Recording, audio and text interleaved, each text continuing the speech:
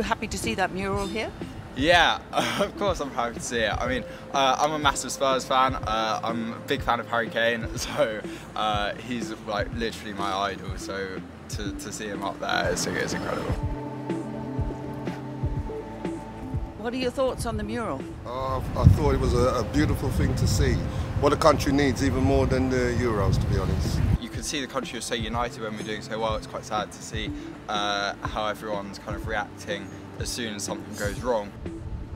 Did you see the game itself? Yeah, I saw the game. Was working through it as well. So you saw a lot of the troubles? Unfortunately, yeah, I was there.